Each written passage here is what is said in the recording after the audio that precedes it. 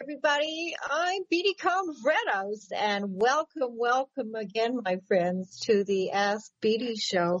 And I don't know about you, but there is absolutely no one that I know, friends, family, colleagues, that have not been feeling out of sort. And for many people, they've been feeling out of sort, and understandably so, for quite some time, particularly since March with the pandemic. I mean, when you think about it, we went about our lives in a pretty typically normal way, and then all of a sudden, things that we took for granted, walking into stores, going to restaurants, socializing face to face with friends and family, how everything has changed in such a relatively short period of time. And people ask me, so Beatty, you are a psychotherapist and a sex therapist and an author. How has this affected you? Well, it would be really dishonest to say that none of this has had any impact on me whatsoever. You know, you walk around wearing the mask, and I was saying to my husband, Jim, regardless of how many different kinds of masks that I'm wearing, I still feel uncomfortable. I have difficulty breathing when I'm walking around town. The stores, all the stores, particularly on the Upper West Side here in New York City, all the stores that have closed down. I haven't seen a live patient, which I love to see my patients who would come to my office here in New York City and in East Hampton face to face. So I too, just like you, have not been immune from all of the different changes that we are all experiencing. And I was looking at statistics, of course, the COVID statistics, as we all do on a day-to-day basis. And the graph looks pretty upsetting. There's been a real uptick in the month of November.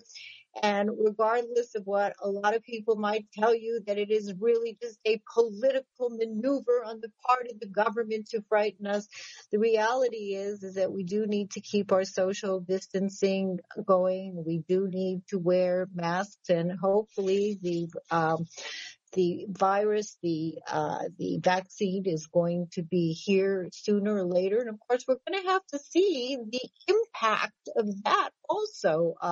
I've been reading different things, and there are concerns about side effects, so that we are really living in a very uncertain time. And of course, there's been stress on relationships. People have lost their businesses, their jobs. The social isolation is just really over the top. Homeschooling for parents. I cannot even imagine what it would be like to have a young child, and you're trying to have a job, people who are lucky enough to have jobs that they have to really go to on a day-to-day basis, and trying to figure out, how am I supposed to go to work and at the same time homeschool my children? And of course, that changes almost on a day-to-day basis as well. Are the schools going to be open? Are the schools going to be closing? What proportion of the week am I going to have to keep my children at home? How am I going to manage to work, to navigate my childcare responsibilities? So I want you to know that if you are feeling as overwhelmed as most people are, that you are absolutely not alone. Mental health helplines are surging, and 52% of those now working remotely. Maybe in the beginning it was sort of fun. You didn't have to go anywhere. You didn't have to get dressed. You didn't have to do your makeup. But the fact is that now people who are working from home are feeling more and more anxious and disconnected. Americans have doubled down on some of their worst habits to cope with the emotional stress related to the virus. Alcohol sales have jumped up, with spirits up 75%. people are exercising less and eating more. And if you find yourself judging yourself or your emotions or your responses, remind yourself that your feelings are absolutely normal. And I was listening to a rabbi. In fact, I'm going to be doing a 4-part series, which you can all register for. It's free, beginning tomorrow. And Rabbi Joshua Franklin, who is the rabbi from the Jewish Center of the Hamptons, he was citing in one of his sermons, it was interesting, the Serenity prayer. And it was a reminder. It was a reminder for me, and hopefully it is a reminder for all of you to grant yourselves the serenity to accept the things that we cannot change. We cannot change our family background. We cannot change what's going on with the virus. But the courage to change the things that that we can, and the wisdom to know the difference. Because the reality is that there are a number of things that we can all do on a day-to-day basis that is going to actually help to improve the quality of our lives and the quality of our relationships. I mean, we can wake up every single morning, especially now that there isn't as much sunlight because we're now really moving into the winter season. And we can say to ourselves, we have a choice. We can say, this is going to be a terrible day. It's raining outside. It is a dreary day. I don't want to get out of bed. Or what we can do, on the other hand, is we can say to ourselves, I'm really happy to be alive today. What can I do today to make sure that my day is going to be as good as it possibly can? Well, of course, we can eat well, as Dr. Gary Null, he tells us day in and day out, the plant-based diets, the fruits, the vegetables, the grains.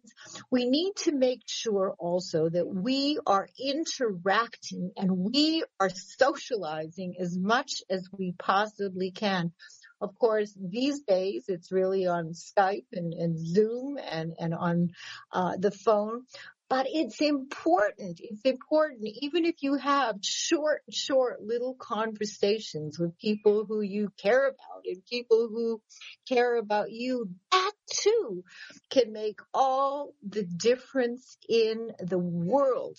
And of course, making sure that you get enough sleep. And I have a number of articles which we can go through later on in the show today about the studies and the importance, of course, of exercise and weight training. And not only are these things fabulous to tone our bodies and to keep us feeling physically fit, but the emotional impact, the psychological impact of exercise and weight training, I mean, it really goes a long way. So if you are someone who has said, well, I've never exercised, I don't like to exercise, I can't think about weight training, when we go through some of these studies and the results of these studies, hopefully you will give it a second thought and start to engage in an exercise program or a weight training program every single day. I know that for me, it makes all the difference in the world.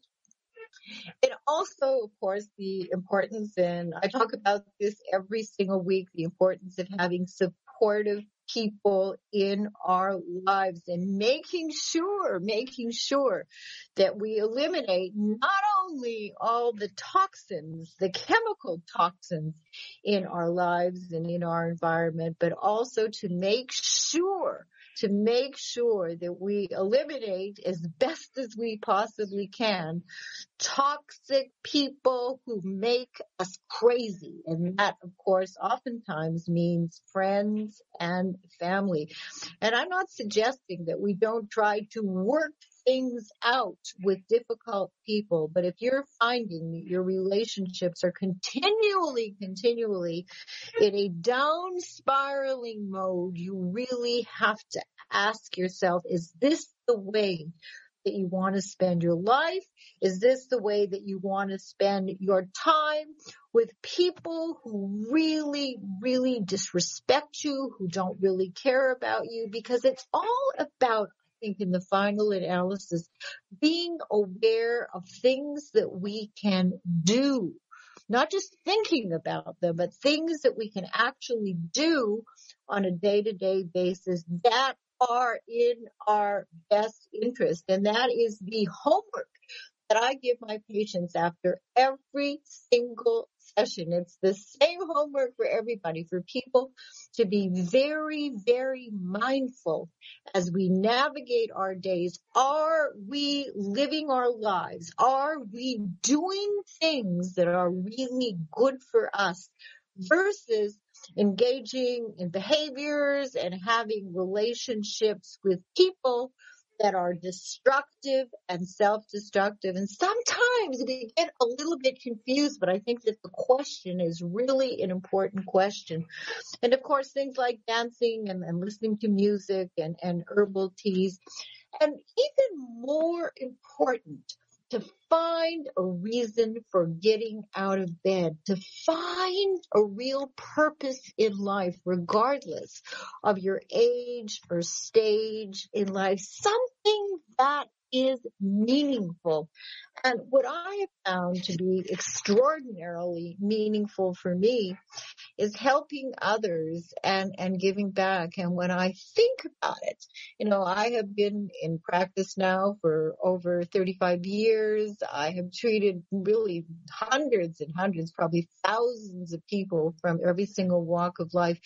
And the gratefulness that I feel that I have been given the opportunity to be able to really give back and help others. I know it has done a great, great deal for me. Sometimes I think that maybe I've gotten more out of the experience of helping others than people have gotten from me, but hopefully it has been a win-win situation for my patients that I love and that I have treated over the years, as well as for myself.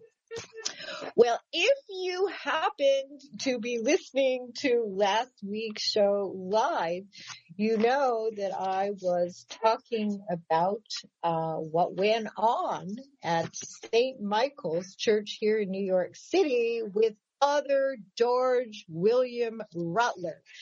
And he has been allegedly accused by Ashley Gonzalez, who is a 22-year-old young woman who worked as an overnight security guard at St. Michael's here in New York City. And what happened during her shift? It was a midnight shift. She obtained video and she recorded that she shows Father Rutler watching pornography and masturbating on his computer. But that is not really the issue, okay? We can say that it was immoral and he was a father and he shouldn't have been doing this. But what ended up happening, and this is a quote, he looked at me, and this is according to Ashley, with a smile, looked away, and he put his hands inside his pants, and he was playing with himself. She tried to leave the pastor's office, but he slammed the door shut. And this is again a quote from Ashley. He aggressively threw himself on me and grabbed me sexually, aggressively, and I was fighting him off me, Gonzalez said, who added that she sent frantic texts to her mother begging for help because she didn't know what to do. But then who did she call? Who did the family advise her to call in the middle of the night? Well, she called Black Ops private investigator Manuel Gomez, who is a private investigator extraordinaire, an activist, an author, a star of the award-winning documentary Crime Plus Punishment, which you absolutely, if you've not seen it, you have to see it. And Manuel recently devised a piece of legislation that would create a new state oversight, and we certainly need oversight of police department and district attorneys' offices throughout New York. So, Manuel, welcome again to the Ask Beatty show. And I know that we are all, including me, because I know that you had a special call this morning with somebody, to please give us an update on what is going on in the Father Rutler case. Well, first of all, I want to say thank you, Beatty, for having me on the show. And I'm sorry that I'm on a show of this egregious nature, but unfortunately, this is what happens, and, I had to expose the corruption and injustice and this moral monster, Father William George Rutler. To give everyone an update, right now, Father Rutler will be coming into the district attorney's office sometime this week. God willing, should be arrested this week with the charges placed on him. The reason why it's taken so long is because when the incident occurred, it took 12 days for the victim to get to the district attorney's office. So literally, we had to wait in limbo for almost a little under 2 weeks before something to even begin to converse with her regarding the allegations. The police report was done that night after having to argue with the 10th precinct for about an hour and a half to file a report. And this is the problem, that many women throughout the United States face. So many women are sexually assaulted daily. And I would dare say, if not almost half the women don't report it, because they become victimized by the system, or they don't report it for humiliation reasons, and they don't feel that they get the help. And this is something that I unfortunately learned the hard way in this case. I personally witnessed Ashley and myself having to fight for an hour and a half to file a police report. Why was that, Manuel? Why was that? I mean, after all, sexual assault, sexual harassment is it's a crime. Why do you think that the police were so reluctant? Why do you think they gave you such a hard time in the middle of the night when you were trying to, have her give a statement? Well, the reason is, first of all, she showed up to the police precinct in her work uniform, and this is approximately around 2 o'clock in the morning, okay, at the 10th precinct, and the cops were standing outside, so they interviewed her in the street. Now, when a woman reports a sexual assault or a rape or attempted rape, but this was an attempted rape, just to make this crystal clear, he sexually assaulted, but his goal was to rape her. Okay, he grabbed her breast twice very hard. He pushed her shoulders down. He was pushing her down to the floor. He wasn't interviewing her. He was going to rape her. This is why he slammed that door shut. Okay, Ashley broke her nail fighting to get out of this room. Okay, so I want to make that clear to the public, But regardless, she went to the precinct, and before she got there, she was on the phone, and I told her, hang up the phone. I'm on my way. Record. I want you to press record from the moment you get to that police precinct. And she recorded for 1 hour and 29 minutes, even to the point to when I got there. And she kept telling him what was going on and what happened. And they literally wanted her to brush it aside because it was a priest. And I'll be honest with you, Beatty, if I did not hear the recording myself, I wouldn't believe it. I would not believe it. And now I'm such in shock. I am so flabbergasted to realize that, what all these women have been saying is true. It is difficult for a woman to report a sexual assault crime. And now in this upcoming week, the next week or so, there's going to be a New York Times article that they were working on already about how many women have a problem filing a sexual assault complaint with the Manhattan DA's office, and that how many women's cases just fall to the curb. They just wash them underneath the bridge, and this is the bad thing. And on this case, I want to share some good news for the public. About a week and a half ago, I was so angry for the process taking so long. I sent my information showing the immoral, disgusting, sexual deviant behavior of priest George William Rutler. I sent it to the Vatican. I even sent it to the Pope's email. I sent it to the cardinals up there. I sent the videos to them showing what he's doing in the church rectory.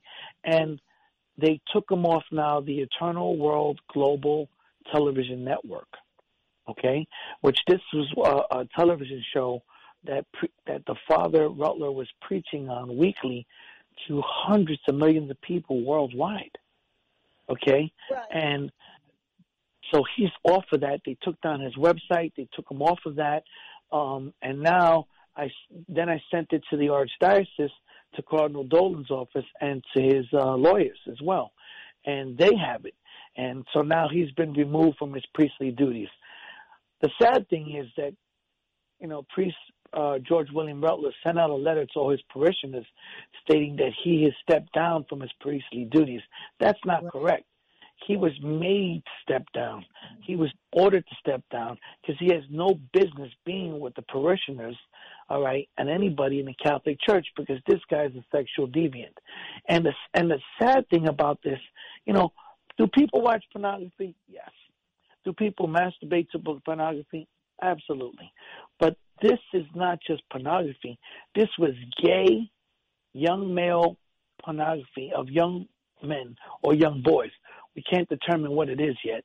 But when you look at the video, you'll see it's young guys, performing sexual acts. And then you can hear Father Rutler screaming, "Oh, yeah." Something, Manuel. I mean, you are the, private investigators extraordinaire.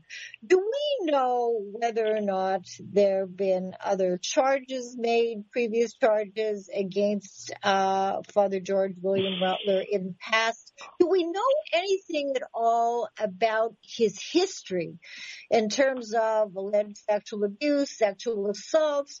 I mean, if anybody could find out, it would be you. So do we at this point know whether there were other women, whether there were other kids, whether there were other men who ever filed complaints against him? Yes, and I thank you. That's a great question. I figured because of the way he was so open about it and aggressive, he had to have done this before, or some other woman had to have witnessed this. So yes, there is another woman he has seen him playing with himself and doing this stuff, and that person is also now being interviewed as we speak, and that was just recently found out about 4 days ago. So yes, there is another woman out there. I believe once this story continues to go and spread further out, that more people will come out. There is no doubt in my mind, due to the comfort zone he has in doing this, that he's done this before. And I mean, professionally, I can say that he fits the bill. And, what's even more disturbing is, like I said before, he is out there aggressively trying to deny he's done anything wrong. And he's sending out letters to parishioners. Of course, what he said in the letter, too, he said after consultation, I have the letter here, after consultation with Cardinal Dolan, who has been supportive and for the good of the parish, I have willingly offered to step aside at this moment from my duties. So did Cardinal Dolan request that he take a leave of absence, for lack of a better way of expressing it at this point? Well, no, I wouldn't say Cardinal Dolan requested. They had to remove him because Father George William Rutler's perversions is a threat to the Catholic Church and is a liability to the Church. So until this investigation is done, okay, he needs to be removed. So for that letter is nothing more than a lie. I know the Cardinal of New York would not stand back and leave him in the position of power running St. Michael's Church and preaching to the parishioners if he was under investigation. No, you would have to remove him for the safety of the Church, and that's what happened. So that was a lie in that letter. And secondly, Father Rutler didn't remove himself from the Eternal World Television Network. They took him down. They took down his website, took down everything. All right, they disassociated themselves with him. Because, you see, the fact of the matter is this. The video of him jerking off to young guys committing gay porn and screaming, "Oh, yeah," in his office clearly shows this. shows his immoral behavior in the house of God. Now, Well, that's true. But of course, playing devil's advocate here, and of course, I would hardly be a supporter of any type of sexual abuse or sexual assault. I mean, somebody can, be into gay porn, etc. It's certainly not the place to be watching gay porn or porn of any kind in a church. But of course, that does not equal, somebody having tried to sexually assault, or not tried. I mean, he did sexually assault her, and she actually felt that that there was a good chance that he was going to rape her had she not been yeah. able to get away. Well, I mean, what's even more disturbing about this case is that there's video cameras at the rectory. So now, because of all this time that's elapsed, things tend to all of a sudden disappear now. Really? See what I'm saying? Yeah. But thank God that as she was smart enough to record, she documented, she sent text messages out to her bosses a minute right after it. So if you look at the time of the video, the time of the text messages, everything is all, 1 minute after the next. And then she contacted, MG Security. But again, MG Security, failed Ashley. Their first response to her was to tell her, hey, don't say anything. We can resolve this.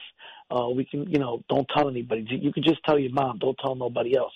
How do you tell a girl who is just violently sexually assaulted, don't tell the police, don't tell anyone?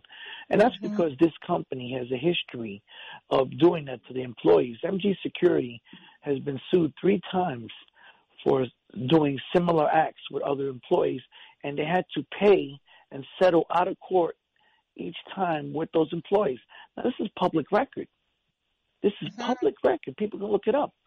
And it's sad. And you know how I found out about it? Because I wasn't investigating MG Security. How I found out about it was from the news reporter. He showed up to me during the interview with all the lawsuits in his hand. And my mouth hit the floor. I was so appalled. And I'm like, this is a former FBI agent owner, and he's telling his employees, don't report it. I mean, it's so disgusting because, I'm a devout Catholic. Their contract. I mean, I would suspect that they probably had a very lucrative contract with the church. With the Archdiocese. Yes. Yeah. They do. Well, and that was the whole thing. I also wanted to update my audience and let them know that I received in my personal email a very, very nasty email from someone who was extremely upset that I had you, Manuel Gomez, on my show. And I want people to understand that this whole issue with Ashley Gonzalez, this is not about Manuel Gomez. This is not about Beatty Convedos. This is not about a show. This is not a soap opera. This is about a young 22-year-old woman who was sexually abused, sexually harassed. She was very fortunate that she was not raped. And this is someone who I spent over an hour with and did a very in-depth diagnostic assessment. I mean, I have treated hundreds and hundreds and hundreds of women and some men who were sexually abused as children, who were sexually assaulted as adults. And the fact of the matter is that diagnostically, Ashley was suffering from post-traumatic stress disorder, understandably so. She is understandably clinically depressed and also, of course, having a lot of anxiety. So this is not just a media hype program, and I felt that it was, and it is very important for people who are listening to the show and people who I didn't even dream, Manuel, who listen to the show, that they really understand that this is serious business and that I am not just a talk show host and you are not just a star of a movie and that we are not just looking for publicity, that this is a serious situation that we as professionals have no intention whatsoever to walk away from until justice is gotten for Ashley Gonzalez.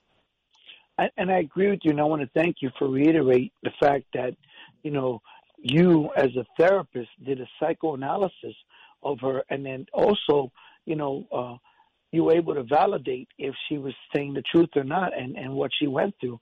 And now she's, going to therapy for this, and I have some great news. I've had the privilege and pleasure now of speaking with Attorney Gloria Alarid's office, who now is now considering taking the case on and representing Ashley and ensuring that this moral monster, which we call Priest George William Rutler, is removed from all priestly duties. We do not need any more predators and sexual pedophiles and sexual deviants in the church. Unfortunately, Beatty, no matter what religion we're in, there's always a rotten apple in the barrel, always. Except this time, this rotten apple wasn't at the bottom of the barrel. This rotten apple was at the top of the barrel, okay? And, that's why I had to send all this stuff to the Vatican to show them, look, this guy who is the missionary of mercy appointed by the Pope is not a missionary of mercy. What he is a missionary of terror and horror. And then he's a knight of the sepulchre. He's not a knight, because a real knight's words speak the truth and his actions defend the weak. He is taking advantage of a girl who weighed 110 pounds. Come on. But Ashley, I mean, I can't even imagine how she had the instincts. I mean, she is an incredible young woman. I have not yet met her. And of course, she is in therapy with somebody else. And that's a really, really important thing, that she's doing all the things that she needs to do. But I can't even imagine how she had the great instincts, Manuel, to turn on the recorder and to be able there's a story with that. Have that as evidence to really just support her allegations. Brilliant. Well, the reason why she knew, and it's because I knew Ashley 4 years ago on another case that I was working on. She was a friend of the family, where I proved this other kid innocent. Actually, the kid, Pedro Hernandez, that's in the documentary that I'm in, Crime and Punishment, and she knew the family. So, she saw how I worked, and I always told her, look, you're a young lady, always record, first thing. You never want it to be your word against theirs. It's always your video recording against their lie. And Beatty, this is how I win all my cases, is because I video record everything. And because, you know what, then nobody can say you're lying, and nobody can say you did anything improper, or you catch the crime on video. And this is, this is a very method and that I use throughout my everyday life as an investigator in New York. And Ashley was smart enough and astute enough at 1:23 in the morning to put down that device. And that's the thing that saved her, because if she didn't have these recordings, it would have been her word against his. And that's too many times the case in our New York penal systems. Too many women, report a crime of sexual assault, and it goes nowhere because it's her word against his. And it's sad how many predators get away with it. But this time, I promise you, Beatty, I promise everyone out there, I am not going to stop until he is removed from my church. I am not going to stop until Ashley gets justice, because as I said before, and I will always say, an attack on one woman is an attack on all women. Okay? No, Everybody's got a daughter out there, or a sister, or a mother. They wouldn't want this to happen to them. No, exactly. But I had some interesting news yesterday as I was preparing for the show. I happened to come across a man whose name is Deacon Greg Pandra. Now, apparently, he's been in the media forever. He is the creator of the Deacon's Bench. Now, of course, I knew nothing about him, or I knew nothing about the Deacon's Bench, but he has 20 million followers all over the world, and he had the decency truly to report what happened to Ashley, and he reported the coverage that you did for Ashley on Channel 12. So here's a man very involved, a very, very big name in the World Catholic Church. And here it was reported on the Deacon's Bench. So, of course, what did I do, Manuel? I sent him an email. And I stayed responsible, and of course, I offered him to an opportunity to come on the show anytime. I have yet to I hope he does. So, yes, exactly. So the word about this whole case is really starting. It's really starting to happen. And do you think that Gloria Allred is going to take the case? Well, first of all, I want to say it's looking like her office will take the case. Wow. They've been in contact, so I'll know better today. But yes, and then the other thing is that deacon that you announced, I also emailed him and offered to send some more of the evidence of Ashley, fighting outside to file this police report, and how untrained, how disrespectful, how discourteous the NYPD was and is to, this lady who came well-dressed in uniform to a police precinct at 2:00 in the morning. I mean, how do you, not help someone? And this is our problem. This is the systemic problem, especially Manhattan is vicious for this. Manhattan this is why the Times is doing this big expose piece on the Manhattan District Attorney's Office, because of all the women who have cases that reported sexual assault, and the majority of them, the Manhattan DA's office throws them out, doesn't even bother to process them. Do you know their philosophy is, if you don't have a video, we're not going to process it 90% of the time. And I didn't even know this. I'm being told this, and let me say that again. I'm being told this by the reporter for the Times. So why I'm like, holy smoke. Why do you think is actually going on at the DA's office, where police men, and I'm assuming women, are responding in such a disgusting and irresponsible way? I mean, I don't quite understand. Somebody is alleging sexual assault, sexual abuse. You take a report, you look into it. I don't get it. I mean, do you think it's because of the fact that in this case it was a priest? But you're saying that across the board, this has been their generalized response to women who are alleging rape, sexual assault, sexual abuse. Yes. And unfortunately, this has been the case. This has been the case, that this system is failing the women. The system is not addressing these matters, and women are not being taken as seriously as it should be. And this is, the Times is focusing on the Manhattan DA's office, but in my experience, I'm experiencing it on a statewide level. It's throughout the state, no matter where you go. And it's sad. And this is why we have to have, and as you said in the beginning, why I wrote that independent agency with Frank Serpico, called the Department of Civilian Justice. And now we're going to be in Washington sometime in late February, March, to be speaking in front of the Judiciary Committee to introduce this new agency that would bring oversight over the DA's office.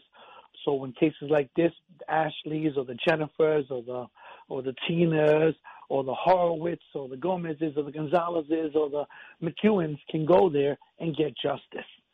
Unfortunately, we don't have an agency like that now. And this is something I know a lot of people have seen the movie, I'm sure my age, but have seen the movie Serpico with Al Pacino. And Frank Serpico and I wrote this in the hope that we can provide a mechanism of transparency, justice for all. But now I've gotten a congressman who just got elected, who is now sponsoring the bill to be a national bill, so we can have a national agency to ensure that every woman who's sexually assaulted or any person who is suffering injustice from the prosecutor's office or the judges or the police departments or Department of Corrections can get justice. I mean, listen, just to step back a second, we just had the city of New York this year send out notices all the people who went to visit people in Rikers Island for being sexually assaulted by correction officers. The city settled $11 million settlement to pay all these people $3,000 each for their assaults. Now, to me, I'm disgusted by that. You're going to pay somebody $3,000 for grabbing their vagina or grabbing their breasts or their genitals, and then and you think that's okay? No, but this is the system and the society that we're in now, because this is what's going on, and everybody can look it up. I mean, you had the 6 female correction officers who were sexually assaulting hundreds of women. Manuel, I want to ask you something. How does the New York DA's office and what's going on and what's not going on, how does it compare to other DA offices around the country with regard to dealing with women's alleged sexual assault statements and allegations? Okay. I'm glad that you brought that up. The reason we have this systemic problem nationwide, New York City is the epicenter for the largest prosecutors' offices in the entire country, the largest police department in the entire United States. Okay? New York City has the largest police department and amount of prosecutors in one centralized area.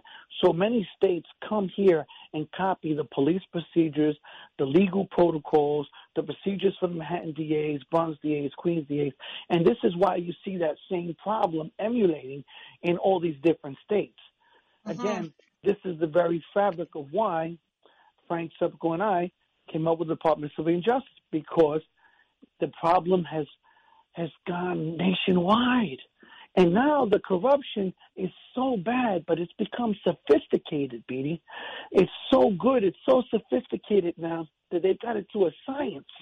And this is the problem, and this is why I'm happy that, you were able to assess Ashley Gonzalez. You were able to use your professional medical skills and psychological skills that you learned as a professional to determine, what happened and what she's suffering from. And I'm glad that you brought it out because of your recommendations, Beatty, she's now getting counseling. And because of your analysis of what she suffered, it's already been confirmed with other therapists as well.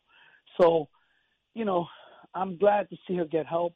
But like I said, again, I want 2 things to get justice here. 1, I want Ashley Gonzalez to get justice. 2, I want the people of Manhattan to get justice, because this sexual predator must not be in our church. And I also emailed that deacon too, so thank you for that. Yeah, we're going to have to see if you hear back or if I hear back. I suspect neither of us will hear back, but one never knows. The other thing that I wonder, and of course, my husband Jim Meadows has been a professor at John Jay for many, many years.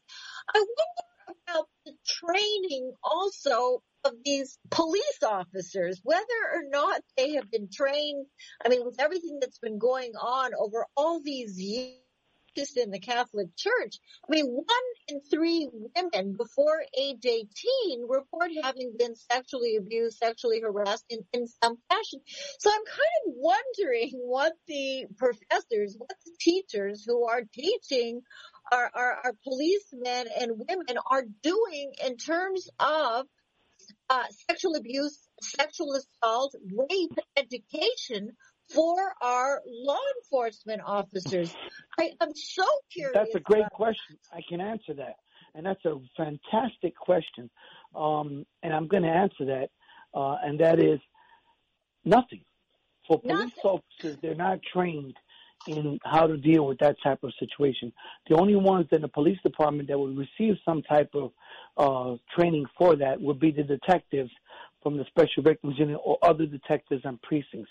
But when it comes to a regular patrol police officer to be trained on that level of dealing with the rape victim and so forth, and how to, deal with the psychological damage that just occurred to them and how to handle them and talk to them and give them the proper courtesies and respect, No, you're not trained in that. And they don't You're train not in that. trained in stopping. You're doing the whole stop and frisk movement. I mean, so they're not trained in stop and frisk. And I understand that there's been a little bit more training. You're saying that they're really not trained very well, if at all, in dealing with sexual assault allegations. So, I mean, our educational system, I mean, this is another layer that really needs to be looked at. I mean, what is it that's going on where our educators, where the teachers, where the professors are dropping the ball, since we have such a serious sexual assault, sexual abuse situation in the United States, where you have 1 in 3 women have been sexually assaulted or sexually abused before age 18. So I don't Well, understand. I mean, maybe this is the Canadian girl in me, why it is that our educational institutions have dropped the ball. And it would be so interesting to talk to people who are actually teaching law enforcement officers and hear what they have to say. well, I hope they'll take the time to come on your show, but I do want to give everybody some type of a level of hope. Right now, actually, she's going to be on a show called The Radical Imagination. District Attorney Diana Florence, who's running for the Manhattan District Attorney, and let me tell you something. She's a great district attorney, and me, it's public record that I have no love for them.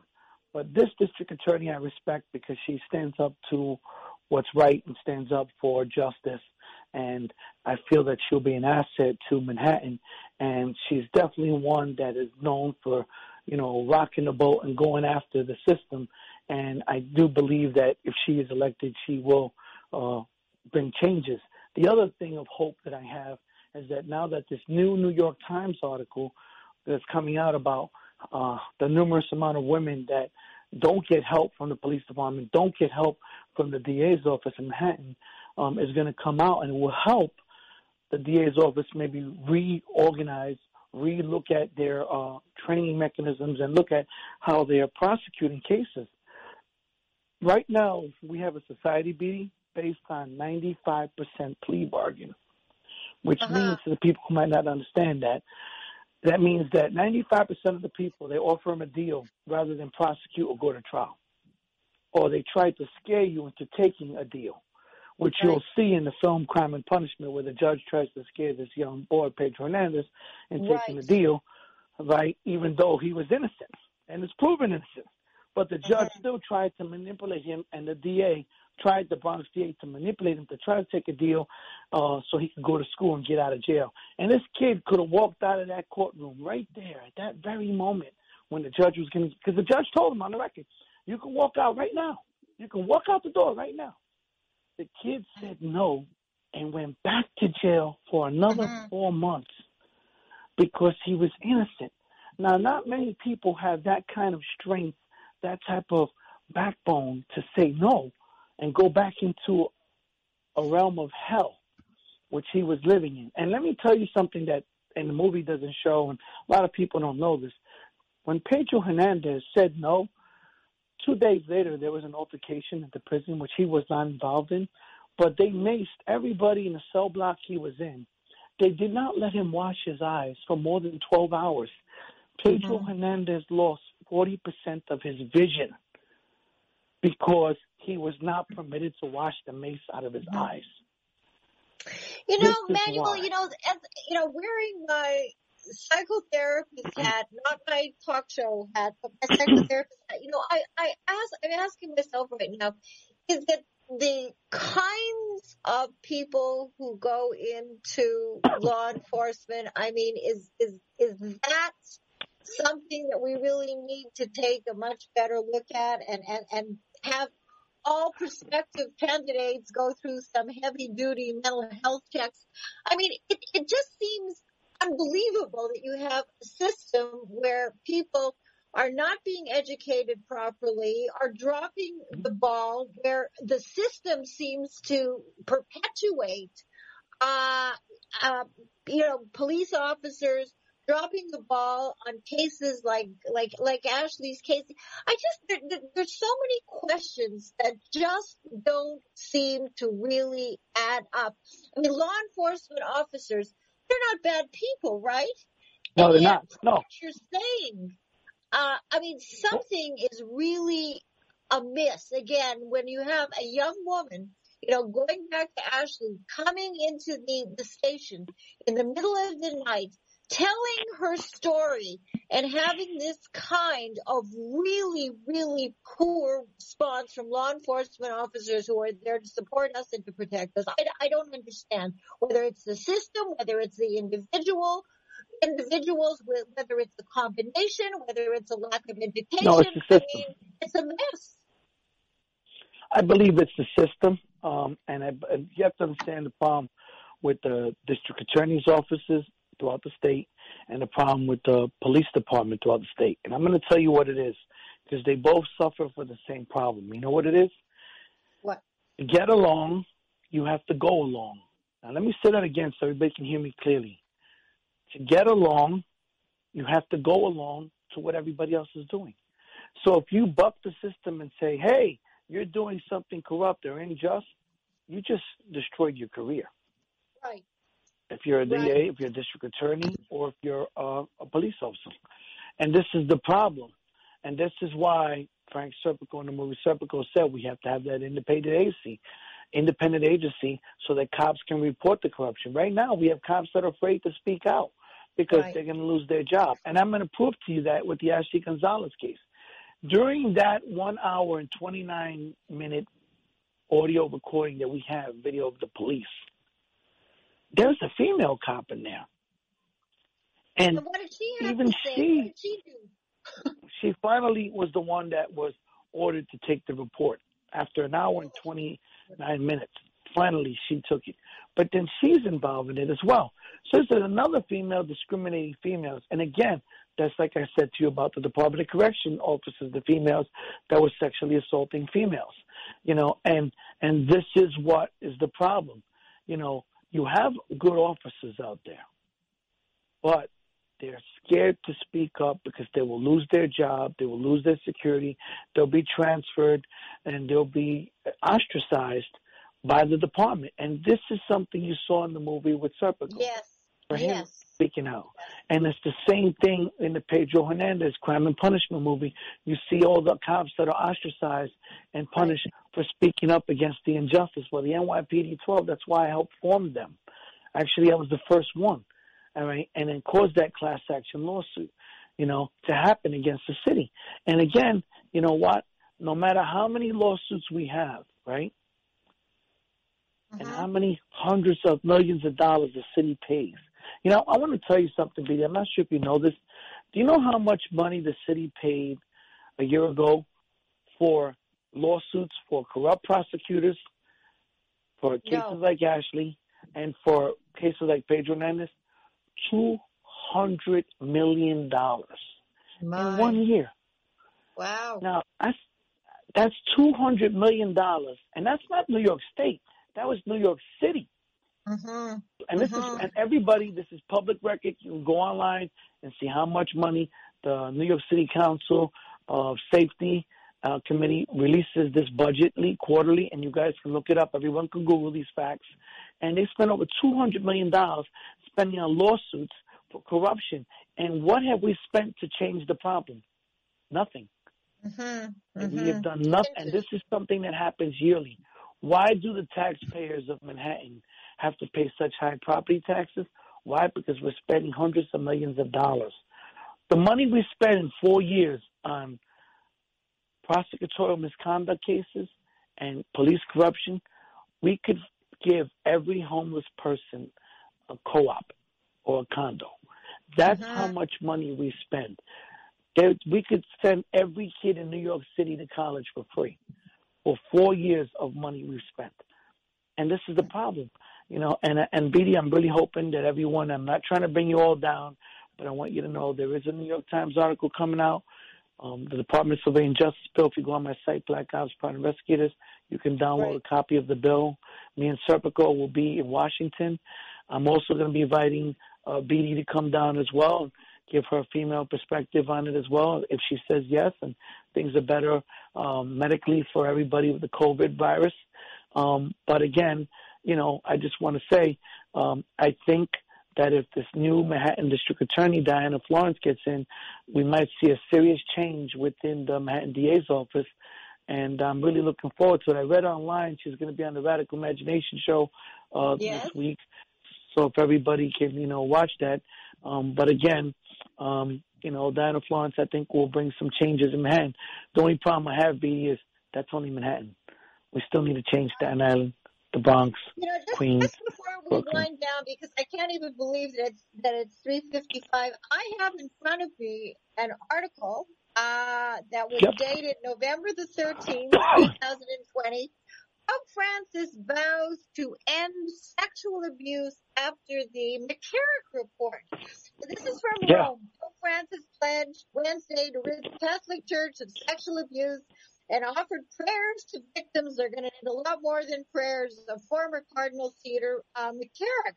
The Vatican report blamed a host of bishops, cardinals, and popes for downplaying and dismissing mountains of evidence. Of course, this is against McCarrick. So hopefully you are going to hear something very soon from the Vatican, Manuel. And, I think so. I sent them so many videos. That he's going to be serious about what he is saying, not just about McCarrick, but about these kinds of situations throughout the world. Listen, we're going to have to stop. Our time is up. It's wonderful talking with you and getting your perspective as always. And we'll talk soon, and you'll keep us posted, okay, Manuel? I will. I'll let you know once he gets arrested. And everybody out there, God bless you. Beatty, thank you. And everyone else out there, stay safe. And may you all stay safe at night. God bless you all. Absolutely. Well, that was Manuel Gomez, the private investigator extraordinaire who's dealing now with the Ashley Gonzalez case.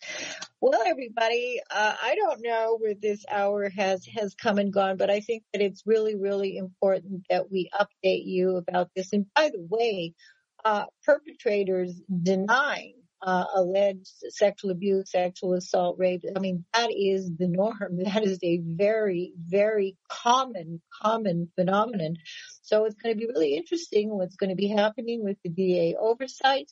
It's going to be interesting to see what's going to be happening with Father Rutler.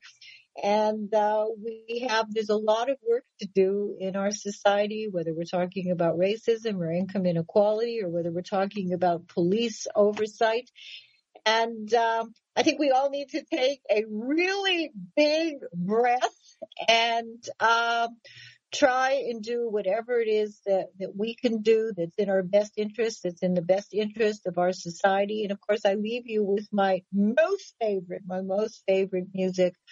And that is what the world needs now is love, sweet love. We have to do a much, much better job in taking care of ourselves and also in caring and in taking care of people in our society and around the world. So I wish you, after a very heavy interview, we got another heavy interview, a really good rest of the day, and I will talk with you next week. So be well, take care, keep your social distance, wear your mask, and we'll talk next week. Bye, everybody.